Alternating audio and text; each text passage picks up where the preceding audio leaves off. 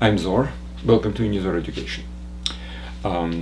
We will continue talking about musical strings. So this is the second lecture, Musical Strings 2. It's a continuation of the previous one, where I have introduced a model of a musical string, a significantly simplified model. And I will talk about the same model, and I will try to derive certain differential equations which are basically the same as in the previous lecture, but from a completely different standpoint, from the standpoint of the energy. Well, this lecture is part of the course called Physics4Teens, presented on Unizor.com. I do suggest you to watch this lecture from this website, because every lecture on the website has textual part, which basically like a textbook. Plus, all the lectures are organized properly in a logical sequence. There are menus, and you can go to Unizor.com, choose Physics4Teens course. This is the waves part of this course, and now we're talking about transverse waves, and this is the second lecture about musical strings over there. So these are hierarchy of the menus which you have to go through. So I do recommend you to take the whole course. There is a prerequisite course called Math for Teens on the same website, which is definitely a necessary subject to know before you go to physics. Math is just a fundamental part of any physics course. Now the whole website is completely free. There are no ads, no financial strings attached, no other strings attached, so just pure knowledge. Enjoy. Now, back to musical strings. First of all, let me remind you very briefly the model which we are talking about and how I have derived certain differential equation in the previous lecture. Very briefly and very fast. I do recommend you to, if you didn't really watch the previous lecture, go into the previous one and watch it in entirety. But in any case, the model of a musical string which I have introduced is the following. So you have two springs and some kind of a point mass in between. Now the strings are already a little bit under tension. They are stretched a little bit, the same way as musical string. Before you're playing this, you have to really turn, for instance, some kind of you have this mechanism, I don't know how it's called, in a violin or a guitar, where you're turning some kind of a I don't know, bolt or whatever else, which makes the string under tension. So you're stretching the string. So this stretching the strings, initial, I kind of model with two identical strings with a mass in between, and strings are already stretched a little bit. So let's just assume that initial unstretched length of the combined two strings is L, but now we have stretched it to L plus lowercase l. So right now this is L plus L distance. So they're stretched a little bit. Initial is L capital, and increment is lowercase l. So the total length is L plus L, and it's stretched. We also assume K or kappa, Greek letter kappa, as a coefficient of elasticity of these springs.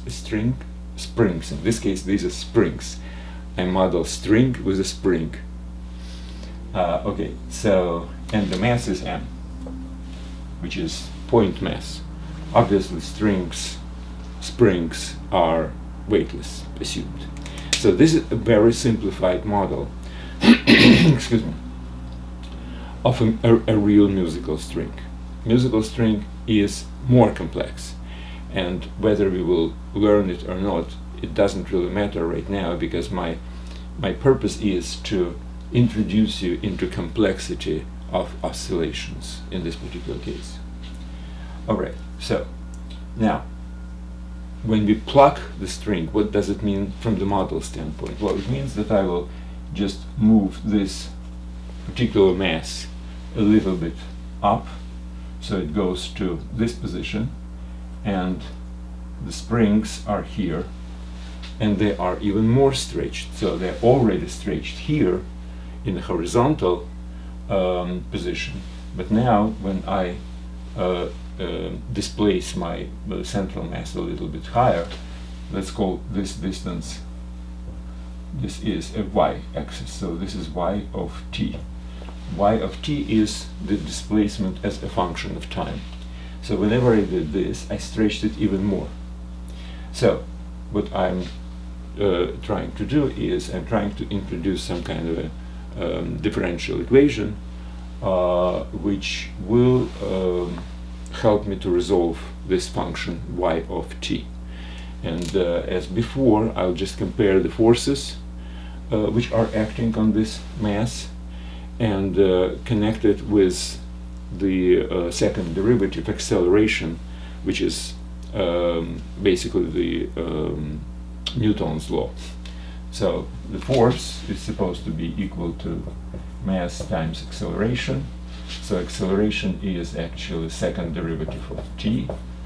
Now mass we know, this is second derivative of t, and now we have to define what is actually F.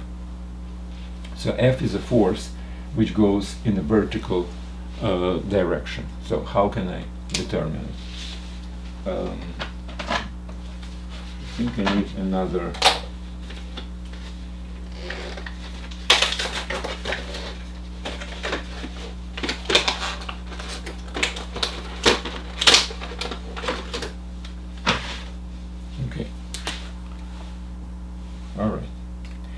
So, let's determine the force. Whenever my springs are stretched, the force is basically along the springs, right?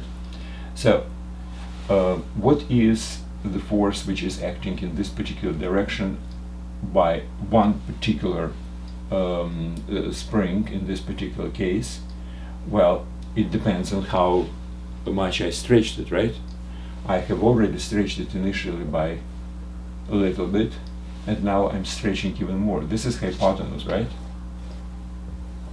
So this is L plus L divided by 2, right? If this is L plus L, so this is the half. This is my y. So what is the length now? Well, it's obviously square root of L plus L square plus y square. Y is a function of t, of course, of time. So that's my length. So what's my... Now you know that according to the Hooke's law, the force is proportional to the elongation, with k or kappa being the coefficient of proportionality, the elasticity coefficient.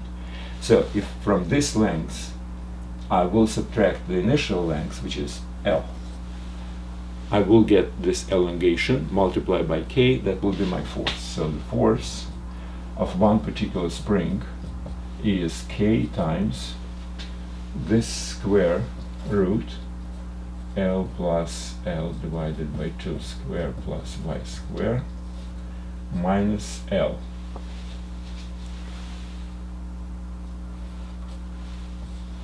That's my force, which is going along this spring.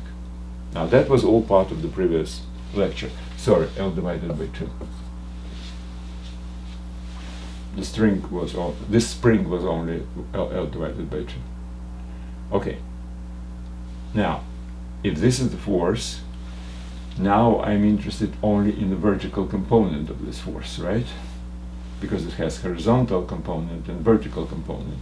Now this spring also will have horizontal component and vertical component, and horizontal components will be equal to each other and nullify each other, obviously. So I'm interested only in vertical.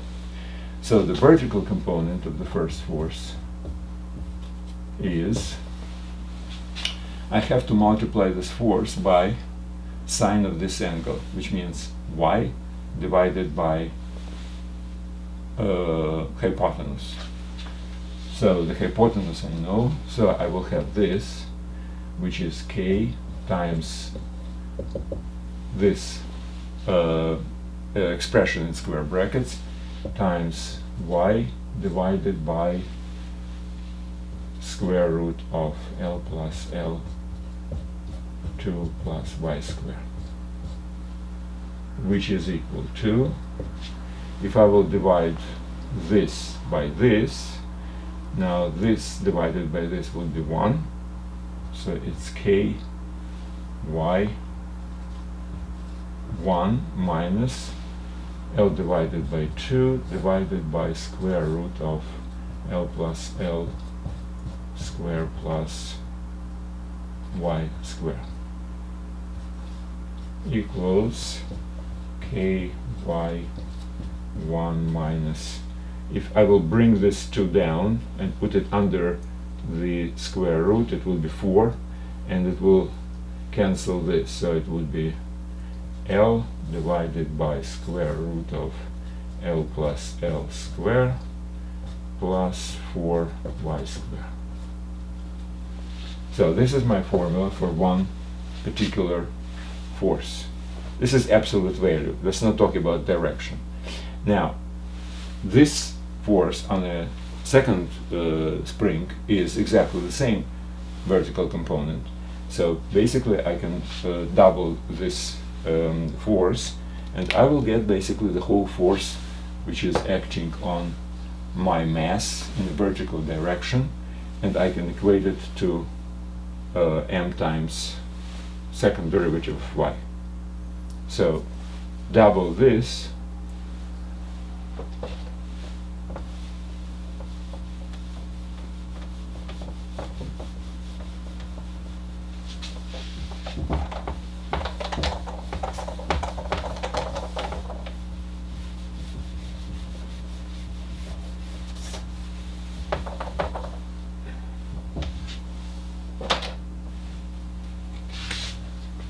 so m times y square of t is equal to double k y 1 minus L divided by square root of L plus L square minus plus 4y square of t.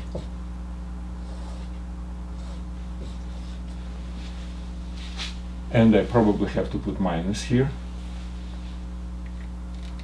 because the force is acting, if y is positive, means I'm going up with my displacement, the force goes down. So, and that's actually corresponds to Hooke's law. Hooke's law is always displacement has to have a minus sign to get to the force. Force is equal to minus k times displacement. So basically that's what we have here. That was the result of the previous lecture, and then I was talking about that this differential equation is very difficult to solve. This is also a function of t.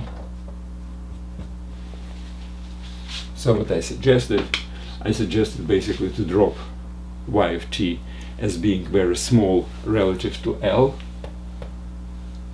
and then I did certain simplification, and I came to basically, if this is some kind of a constant, then I will have the harmonic equation, obviously. Second derivative is equal to some kind of a multiplier by displacement. Normal second order differential equation for a spring, which gives you harmonic oscillations, but only approximately. So even in this simplified model, I do not have clear harmonic oscillation. So forget about the real string. Obviously it's not harmonic. However, it's really very interesting, and it's a simplified model, and it gives you kind of an impression what exactly should be expected. Now I would like to approach this same problem from a completely different perspective, from a perspective of energy. Okay, so now we know the force. This is the force, right? This is the force which is applied to our mass when it's moved up or down by y of t. All right. Now, I would like to calculate the potential energy which is accumulated in this mass when I moved it to certain initial displacement, let's say A. So y of 0, so at initial displacement is equal to A. What happens? So I moved it up and let it go. Now, let it go means the second derivative is equal, the first derivative is equal to 0, that's the speed. Okay, so what happens? Well, obviously I have accumulated certain potential energy in the mass.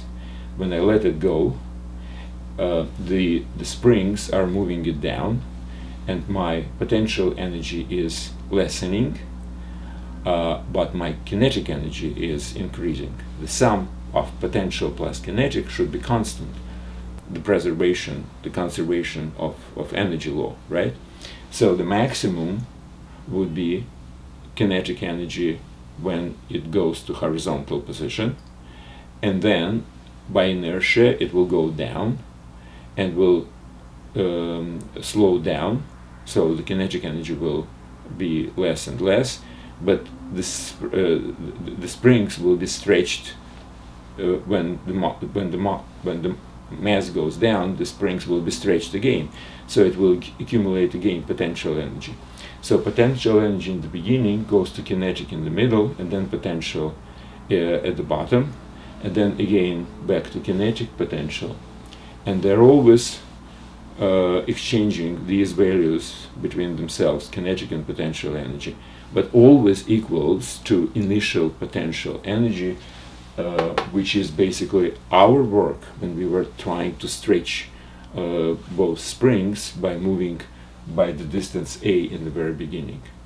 So first of all, let's calculate how much potential energy we have supplied to the body, to this mass between the two springs, when we are stretching it. We know the force, and the force can be considered as constant around one particular value of y. So if I will multiply it by differential of y, by the small increment of the displacement, I will have differential of work, which is equal to function of time, which is this one, times dy. That's the work, right? Now, we know the force, so it will be 2k. Well, I will use the plus in this particular case because the force of the springs are going down, but whenever we are stretching, moving up, we are working against these forces. So the force which we are applying is exactly equal to this one, but with an opposite sign. So that's why I put plus. Plus k y 1 minus L divided by square root of L plus L squared plus 4y squared. So that's my times dy. So this is the differential of work. This is an infinitesimal amount of work which I have to apply to stretch from y. So if this is my, so this is y, and this is y plus dy. So on this particular segment, I will have to spend as much work. I have to make spend as much energy to move from this to this, from y to y plus dy, where dy is infinitesimal increment. So that's why I'm using function, the force as a function of t in exactly the same way as a function of displacement, and then multiply by dy. Now, how can I calculate the whole work from here to A? Well, I have to integrate dy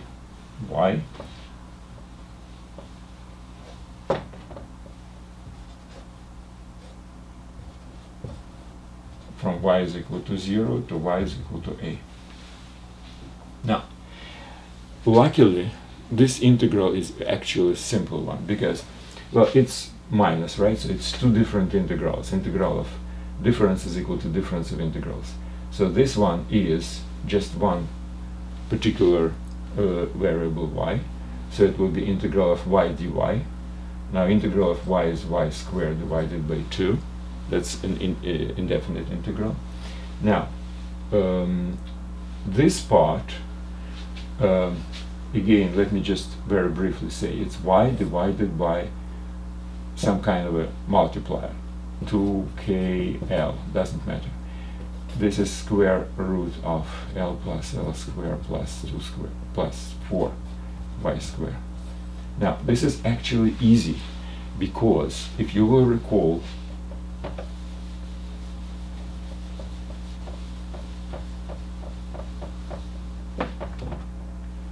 if you will have this integral b square plus y square. Now if you would like to have its derivative, first of all you have to have a derivative from the square root, which is 1 over 2 square roots times derivative of internal function. Internal function is b square plus y square. B square is a constant and y square derivative is 2y, right? So that's exactly the same which we have, y and then square root. So all we need is just a couple of multipliers. So I don't want to bother you with exact calculations here because I have already done that, and I can just give you exactly the result of this. So it's an easy integral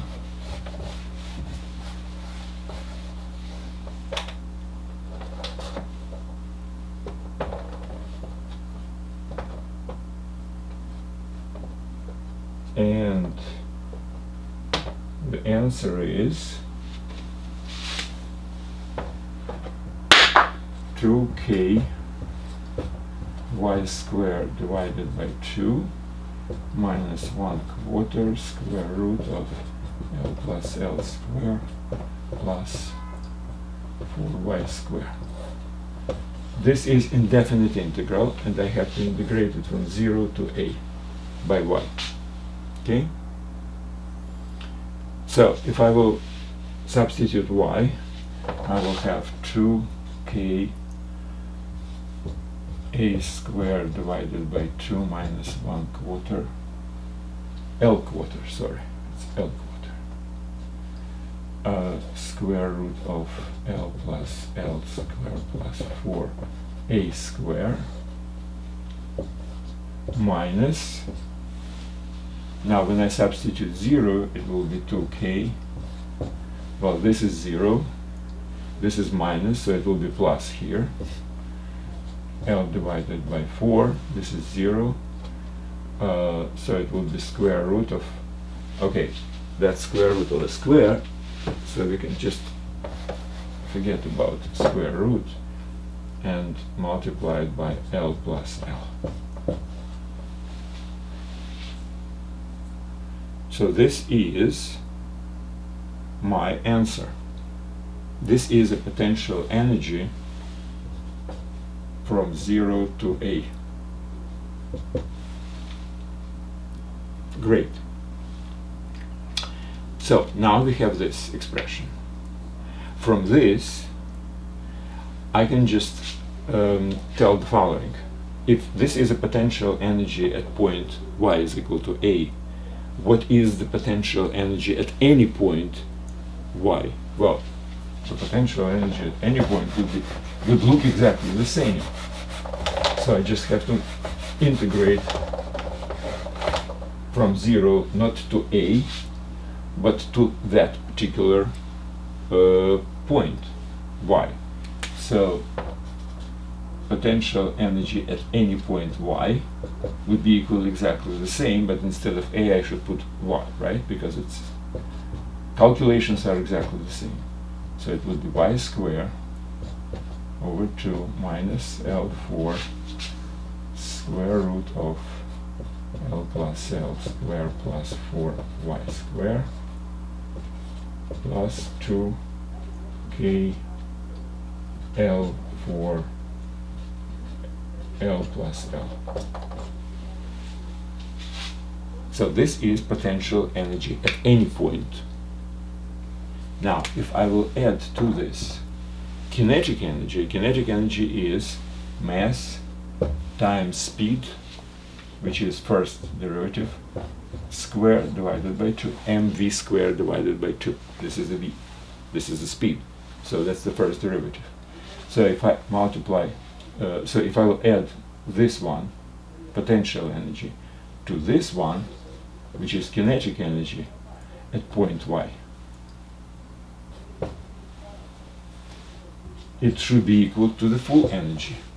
So potential energy at point y plus kinetic energy at point y should be equal to total energy, and total energy is potential energy, which we have just calculated at maximum initial point whenever we are stretching initially our spring. And this is a differential equation, completely different than the one which we have derived at the very beginning of and in the previous lecture and at the beginning of this lecture. So we have two different differential equations. Maybe they have two different results. Obviously it should not be the case, right?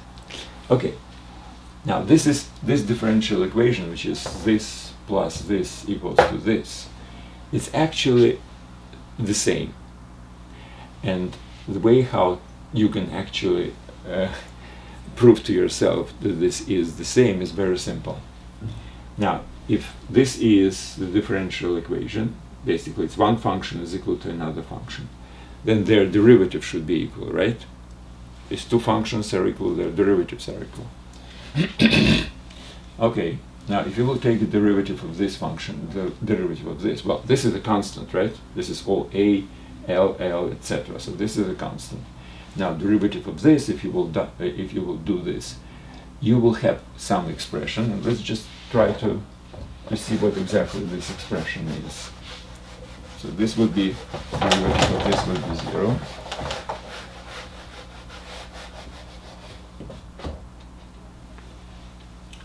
Now, derivative of this, if you will take it, would be the following.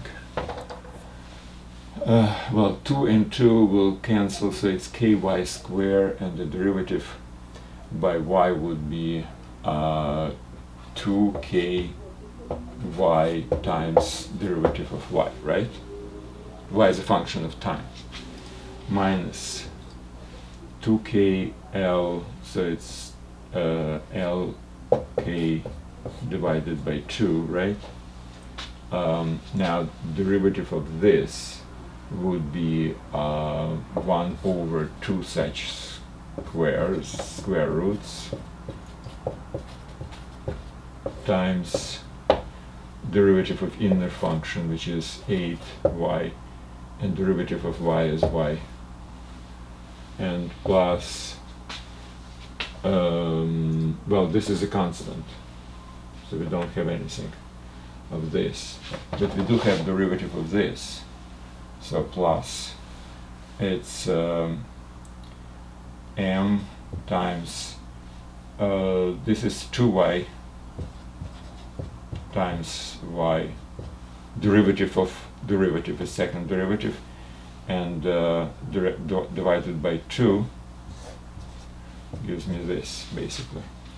Now, if you will cancel, now this is equal to 0, right? Because it's all equal to potential energy at point at initial point A, which is a constant, so that's equal to 0. So this is differential equation. Also, now if you can cancel y, now I might have made some mistakes, I don't know, but if I did not, it should actually be, well, the same thing as that one. And I did check it in the text for this particular lecture. I have much more detailed calculations, and I had exactly the same equation as this one, which is not a surprise, because obviously no matter how you approach the same problem, you have to have the same result.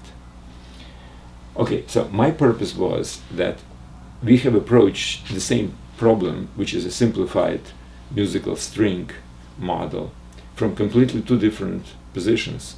One was using the Newton's law, another was the law of conservation of energy. And we came up with, well, two different differential equations, but one can be reduced to another, obviously. And so that's something which probably you should always try if you don't know really a true result which you're trying to achieve. If you have a problem and you don't have an answer, you should really try to solve this problem from two different approaches. And like in this particular case, the second Newton's law and law of conservation of energy, and you should have the same result. And if you do, then you're absolutely sure that your answer is correct. So that's the kind of simplified analysis of oscillations of musical string.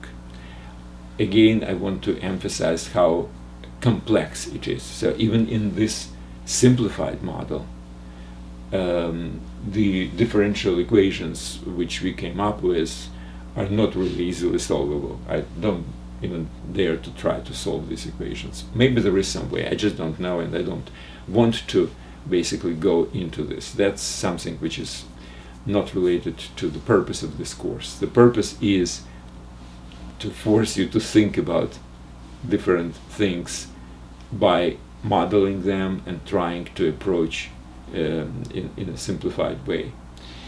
And everything, whatever we're doing, is basically modeling the nature. Nature is much more complex than our models.